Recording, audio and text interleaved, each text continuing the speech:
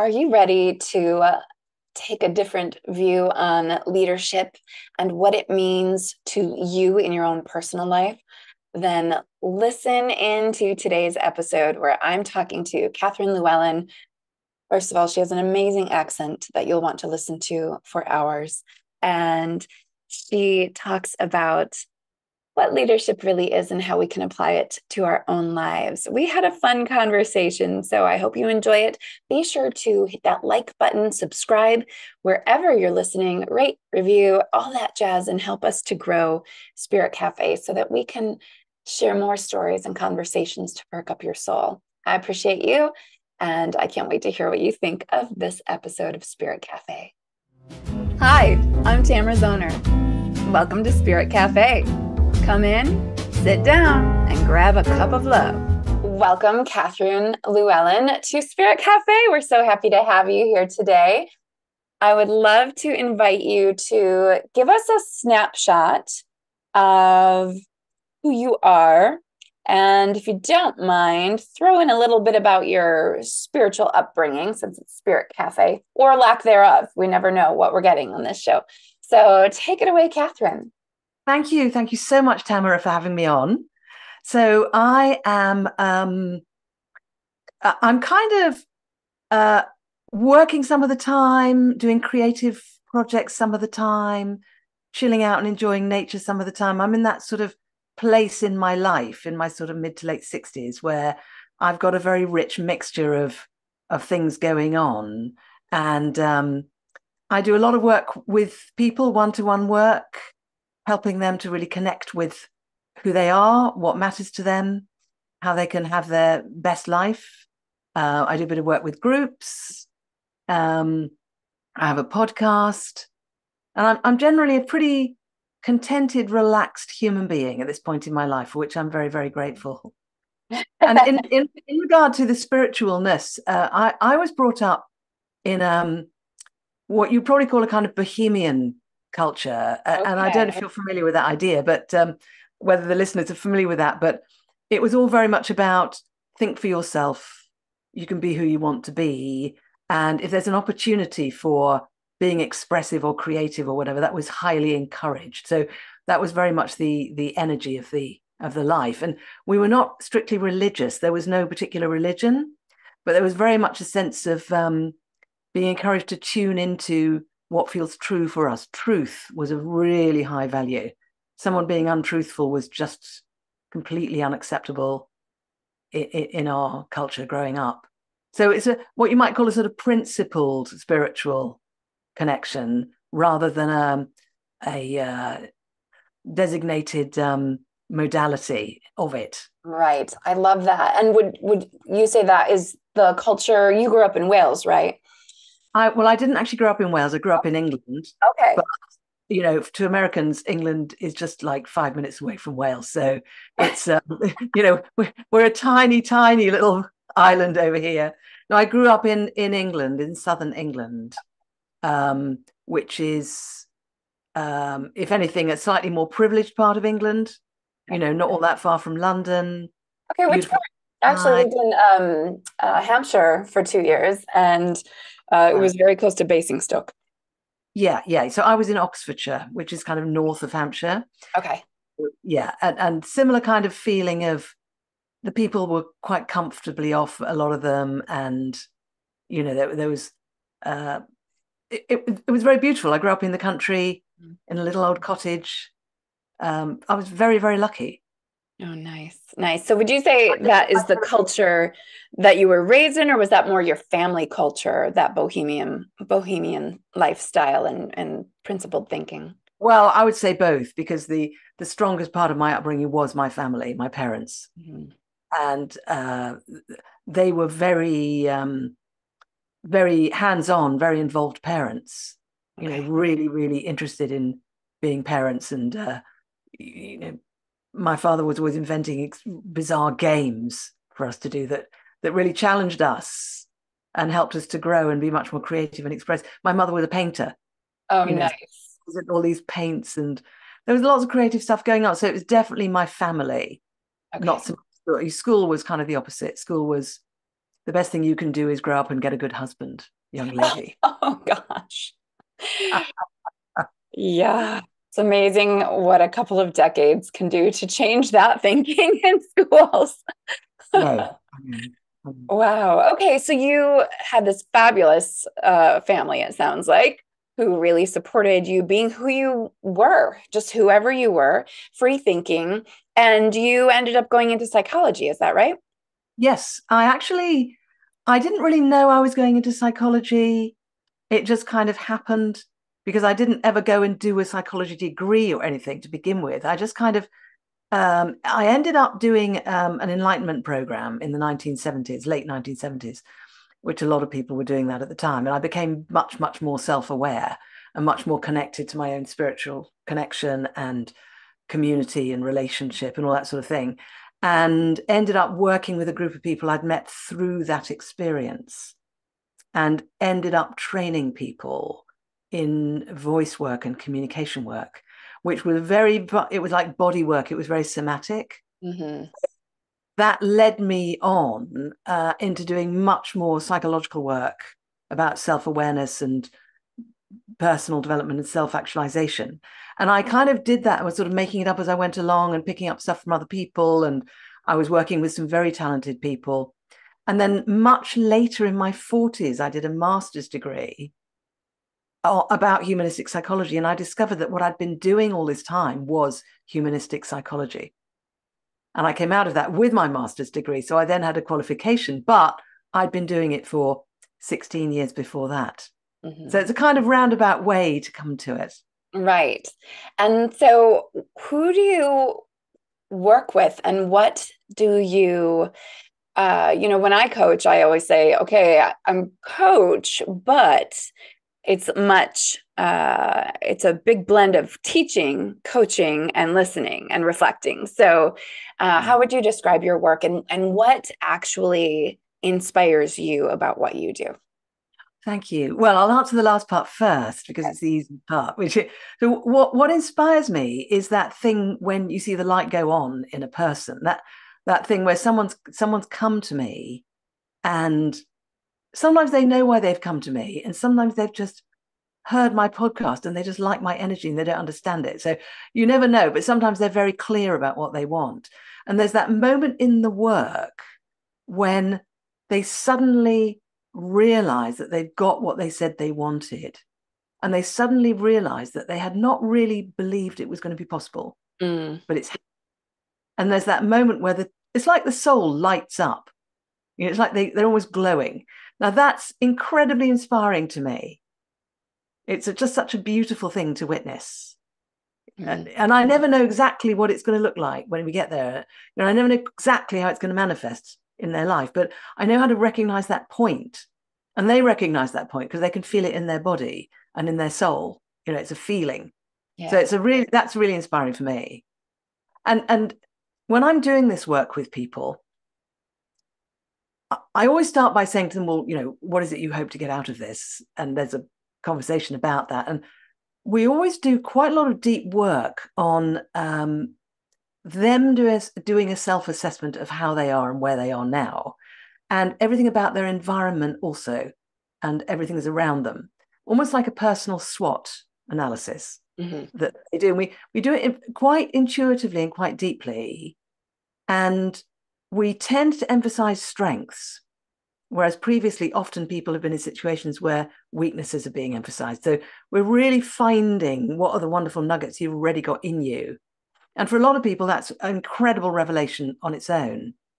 And we also do quite a lot of deep work on what is it that you want in every aspect and on every level, and kind of trying to disentangle people, help people disentangle from all the expectations they're trying to live up to that very often are coming from other people or from the culture or from their own imagination of what they should be doing, and sort of pulling that all away and coming to what does your heart want? What does your spirit want? Really, really, really.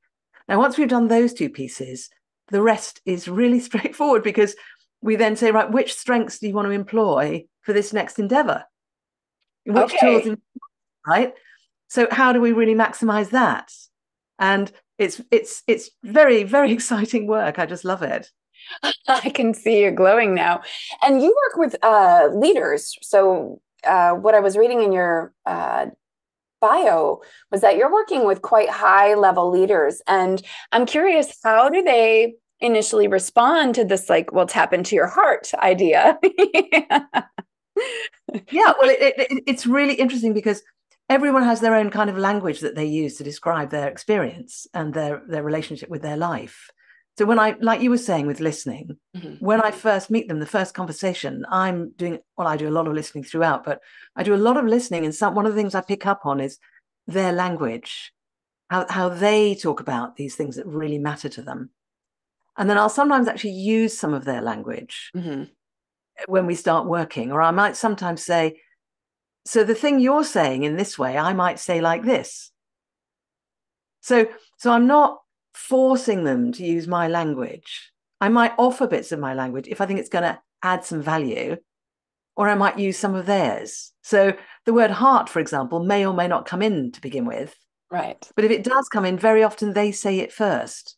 You know what? The people who would decide to work with me obviously believe they can trust me, and they often are really relieved to talk to somebody about stuff they might not really feel comfortable talking to anyone else about, Mhm. even their partner, you know, because they've got to see their partner the next day and the next day and the next day. But me, they don't have to see me ever again, or they can see me as often as they want, and then I'm gone. So they can kind of control and boundary that exposure and vulnerability aspect. So they're then they very often people come to me and disclose the most extraordinary things, even in the first conversation, because they're ready to do that. They want to do that. They're looking for someone they think they can do that with. So it's more a question of where are they at, and I'm responding to them more so than me saying, "Are you interested in talking about your heart?" Awesome. And how you said that they're often surprised by, and I'm throwing the word surprised in there, that's not the word you used, but that they're surprised by the strengths that they uncover. Mm. Is that, do you think, because culturally in the West, we tend to focus on so much of the negative or our weaknesses and building up those weaker muscles so we can be really strong? Or what's going on there? Well, what you just said is a massive part of it. Our minds are trained to forensically identify what's gone wrong Yeah. and forensically identify what's wrong with us. And to me, that's like an overreaction to uh, analytical thinking, which is incredibly valuable. We need it to run our businesses. It's vital. Mm-hmm. If we over apply it, then you're absolutely right. We create a negative self image. And we're always chasing it because you can never fully get better from that. You just can't. And so we are very much conditioned in that way. But also, a lot of people have achieved extraordinary success without realizing which strengths they're using to do it. Okay. Because a lot of our really strong strengths, because they've been with us our whole lives, we're not conscious of them. And in fact, I don't know if you've ever had this where I've said to somebody, God, you did that really, really well.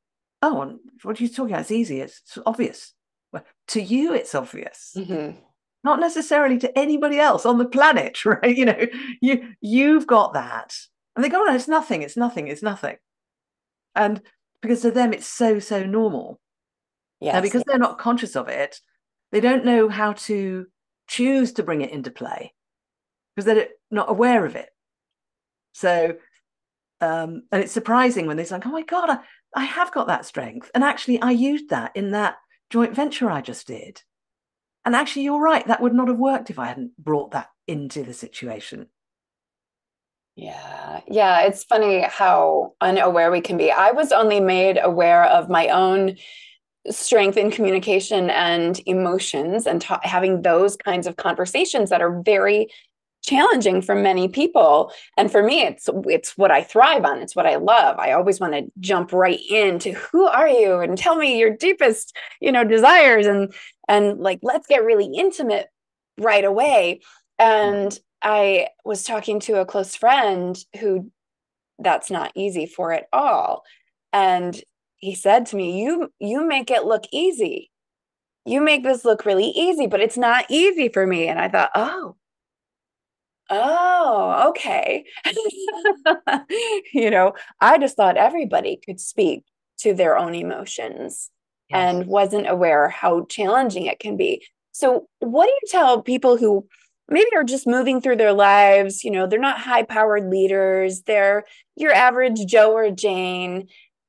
What do they need to do to connect to their strengths and be leaders in their own lives? Well, I think people like that have one of the advantages people like that have is that they've probably got a lot of people in their lives at what you might call peer level, friends, colleagues. They've got a lot of people that they can talk to and say, look, can we go for a drink or a coffee or whatever, have a conversation. Um, I'd like to tell you what I think some of your strengths are. Will you tell me what you think some of mine might be? Nice. Would you be up for that? I love So the that. very senior leaders, it's much harder for them to find someone to do that with. But people who are not in that position, it's much easier to Mhm. do. That's a fun that's a fun dinner table. It's such a cool thing to do. Or you can do it with six people. Yeah. Like Thanksgiving. I don't know anything about Thanksgiving. I'm British, but I believe people give thanks, right? So Yeah. you can do the same thing with strengths. You can go around a table and say, I just want to give thanks for that you have this beautiful, like you were saying, this beautiful ability to communicate emotions. And the reason that's really means a lot to me is because that allows me then Mhm. to accept my emotions a bit more and have a bit more courage or whatever it is.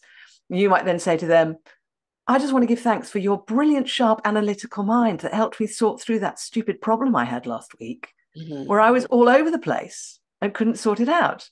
I don't mean to project on you what your thing is, but you know what I'm saying? It's Yeah. like, Yeah. Actually, that was pretty close. we all have these different things. And equally, self reflection privately with a journal, I'm a great fan of. Mhm. Looking back over our day or our week or whatever and saying, was there something where I was really satisfied how I managed that or took care of that? And how did I do that? How did I do that in a way that someone else might not have been able to? What Mm. did I have that someone else might not have? And another really beautiful way to do it is to look at if you're watching a movie or a TV show or whatever, or reading a book, and there's a character that you really appreciate and absolutely adore. You look at that character and go, what is it about that person that I really adore? Have I got that in me? Because it takes one to know one. So if we really appreciate that, it's very possible that they've got a quality that we have and we are just loving seeing it out there. Mm. So there's I lots of love, ways. yeah, I love that reflection there because, you know, I go by the belief that we only meet ourselves and that we are always seeing in other people what's also within us. And that came to a clear example in my life with my best friend who I told, you know, I love being around you because I feel so free. Like you're such a free spirit, you're a free bird, nothing stops you, you do whatever. And she turned to me and said that, well, I think you're free. And that's why I love being around you. And it was so shocking to me because I'm a planner, I'm a Capricorn, I like a lot of structure. And and my word that year, this was several years ago, it was freedom. Mm. and and I experienced that in her presence, and then to have that reflected back was really joyful for me. And so I love that idea of just sitting down and reflecting to one another the strengths that we see in each other. And I hope if you're watching this or listening to this that you're going to try this tonight with your family or your best friend or your partner, because that is so impactful in a relationship. How do you use it, Catherine, in your personal relationships? We've talked about your professional life, but tell us a little bit about who you are and how you relate to the people you're close to. Well, with the people I'm close to, I very often have that feeling of, I don't really know what I'm doing. I have very often that feeling of, I'm sure that there's a way of mastering this and I've not done it, and I actually, I'm quite a competent person. So when I'm in a very close relationship, that's where I meet the part of me that doesn't necessarily feel competent. What I Mm. mean by that is I don't mean I'm rubbish in relationships. What I mean is that's where I meet the part of me that that knows I don't know. That I don't know exactly what this person is experiencing. They can't know exactly what I'm experiencing.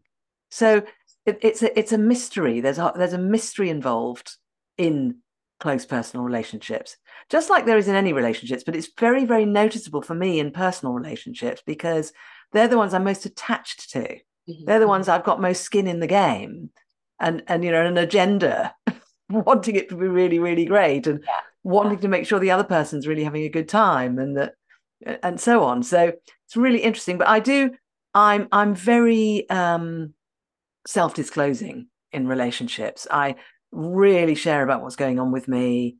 I share about my experiences around other people. I'm very, very open in that way. And that's partly because I've seen so many examples at which I've experienced some of those and witnessed where people haven't done that.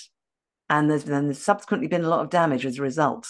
Mm-hmm. So, I was actually talking to someone the other day and saying, he said, I'd much rather you tell me if there's something that's really bugging you and driving you up the wall now, rather than in a year's time, because I'll be going, why didn't you tell me before? And how come we never see each other anymore? That sort of right. So yeah, I'm very self-disclosing. I'm very appreciative of the people I'm very close to. I'm very kind of grateful to have them in my life, and so I'm quite loving and affectionate and giving. Some people find me a bit much, actually, in close relationships. You're the kind of person I like the most. Oh, well, cool. Right. Yes. Because there's so many people who hold so much of themselves back. And I'm often, I run a monthly group and we meet in person. And it's a meetup group in the area I live in, and it's called Create a Life You Love. And I always invite people to just show up as your perfectly imperfect self with all your flaws and perfections, and just come and be who you are, because this is the only way that we can be truly seen, loved, and accepted, is if we actually show up as we are, not trying to be something we think other people want. So sometimes people have been called too much, right? Too much. And so we dim ourselves down. And so when someone like you says, I'm sometimes a little much, I say, thank you, because how can I love who you truly are if I don't get to see it? Yes. You're giving me a version of yourself. That's right. Yeah. So of course I end up with the people around me who love that and are fine with it. That because they have a big heart, they have the capacity for that. So over my life, there have been a lot of people I've kind of allowed to drift away from me where it's not been a match. Right. And when I was much younger, I did used to think there was something wrong with me potentially, or something wrong with them. But actually now I feel like there's nothing wrong with anybody. It's just we're all different in terms of our capacities and where we are in our lives and what we want, what we need, and what matters to us. And bless everybody. That's my feeling about it now. Yeah. So I look at the people who are actually in my life now, and I'm really grateful for them, and they're grateful for me. And it's been a long road. I've made some stupid mistakes over with people, but thinking that, you could make it work with somebody, but sometimes you just let it go. And then you actually I always feel you end up with the people you're supposed to end up with. Yes, I like how you phrase that. You've released people. And often when I'm working with people who are starting to kind of up-level their own life experience and be more of who they are, they're fearful of losing friends. And that's one of those tricky points that you just made sound so easy. I've just released them. That very eloquent accent of yours. And I've just released them. How do you advise people who are stepping more fully into themselves, who are facing that challenge of outgrowing, I'm putting this in quotes, listeners, outgrowing the people who you've been attached to for a long time? How does one deal with that? It's hard. I think the first thing is just to accept that it's hard. I think that's very important, because sometimes people are looking for an answer which will make it not hard. I don't think there is one unless you medicate yourself, which I do not recommend. So, and of course, a lot of us have done that, earlier on. And, that's not what I would say. Find places in your life where you can feel at peace and whole just with yourself, whether that's prayer, meditation, walking, dance, painting, music, whatever it is. Find places like that and make sure you visit a place like that every single day. And in that place, you are acknowledging and celebrating and grounding the fact that you are beautiful and perfect in solitude, just as in who you are. And that's very strengthening in those situations.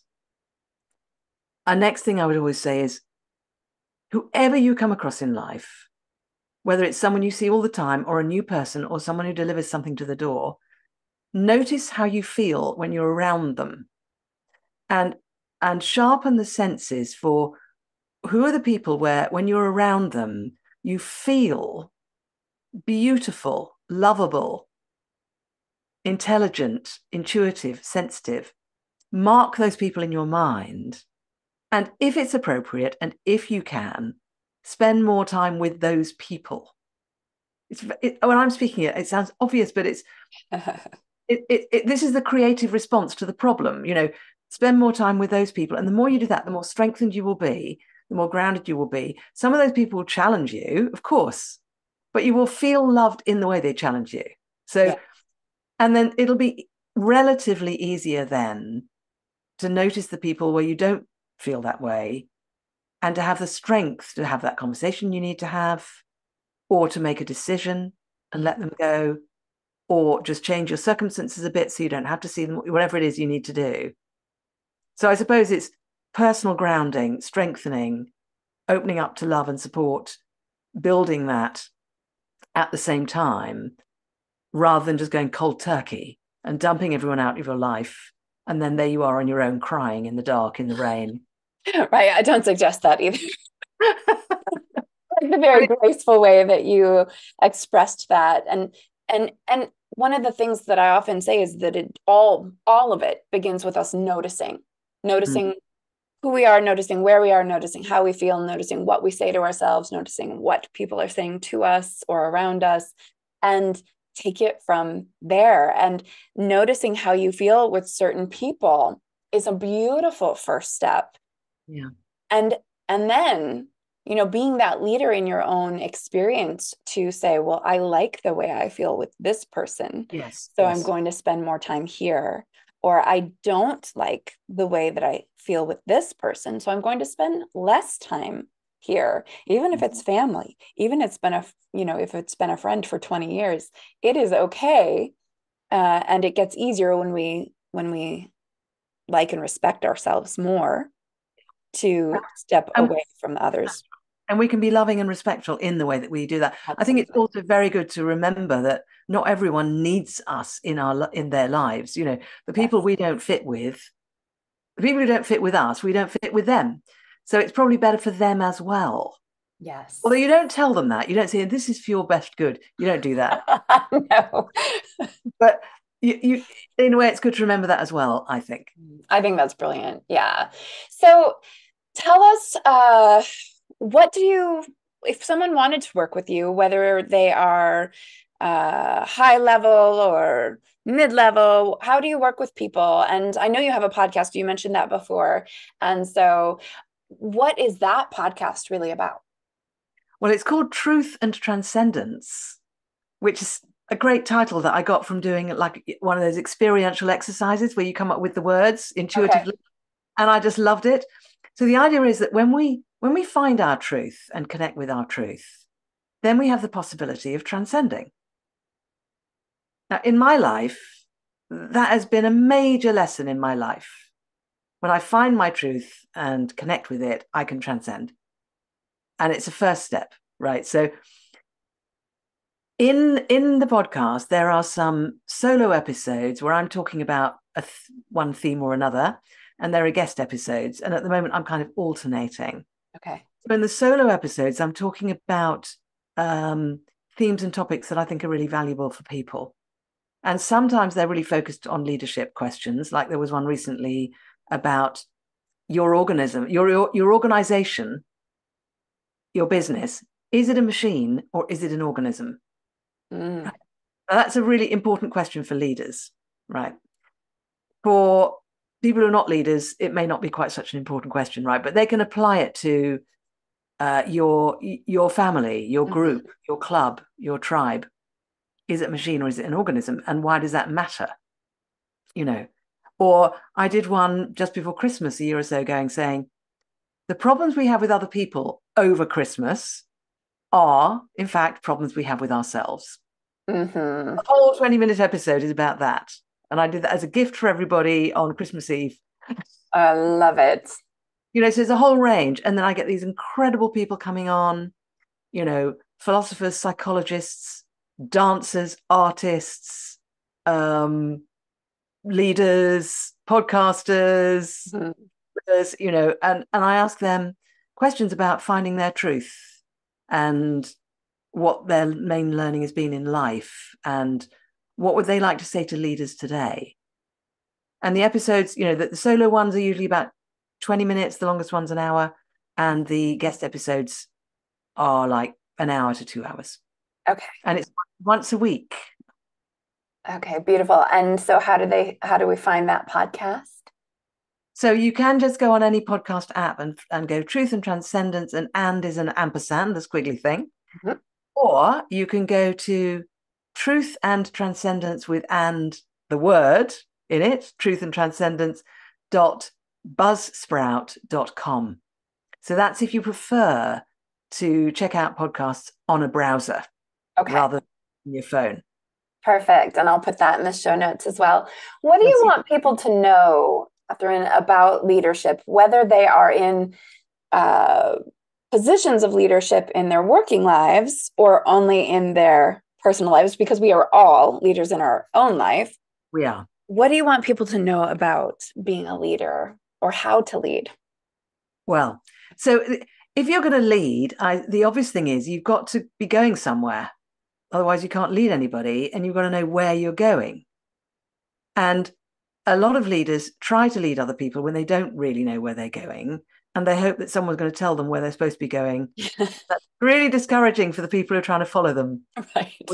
We've all been there, I think. So, yeah, know where you're going. And I think at the moment, particularly with the way things are in the world at the moment, it behooves us as leaders on our own behalf, or in a wider sense, to think for ourselves and choose where we want to go and be very, very wary of just going with the flow of where everyone else seems to think we ought to be going, because then you're not really a leader. You're really a follower, and everyone else is like a sub-follower, which is a really boring place to be. Mm-hmm. The really inspiring leaders are the ones who have actually thought about it themselves, and they've gone, no, this is where I really believe I want to go and where I want to lead us. And you can tell when people are like that. And once you've got that, it then becomes much more straightforward to describe that to people and to know who you want to bring with you and who are the people where it's a fit. One of my podcast guests, I said, do you think leaders should be thinking about this?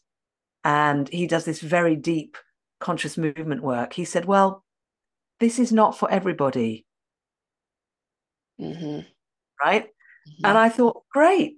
And then he talked a bit about who it's for and who it's not. And a really good leader won't be for everybody. They'll be for some people. They're not pleasing all men and women. It's that, and that's really important. And then the second thing I'd like to say for leaders is a business or a project or a family or any endeavor with a whole group of people following a leader works when everybody feels like they're getting more out of it than they're putting in. A win-win trade, whether that's financially, with goods, with emotions, psychologically, time, effort, doing the chores, etc., etc. If everyone feels like they're getting more out of it than they're putting in, that's going to take off. The minute that's not the case, that needs addressing. Yeah, good advice. That is so true. From every level, from family system up through a corporation. That is so vital, that we all feel like we're getting something out of it, and at least as much as we're putting into it.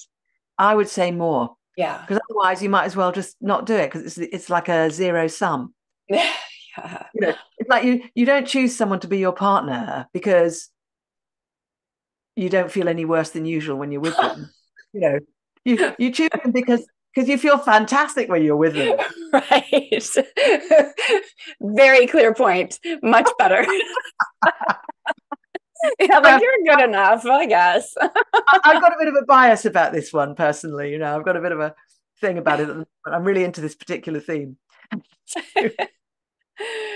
Oh, I love it. I love it. Well, thank you so much for sharing your wisdom on life and leadership, and telling us about your beautiful bohemian upbringing. And it's been a lot of fun to talk to you. And I thank you. Any last parting words for listeners or viewers? Well, thank you very much for listening and watching. And thank you so much, Tamara. It's been just a real delight doing this with you. Thank you. Thank you. Thank you. Thank you. And thank you to everyone out there watching or listening today. I appreciate you. And I will talk to you again next week. Bye. Thank you for joining us on Spirit Cafe. Please leave all comments on our Spirit Cafe Facebook page or in the comments below our YouTube videos.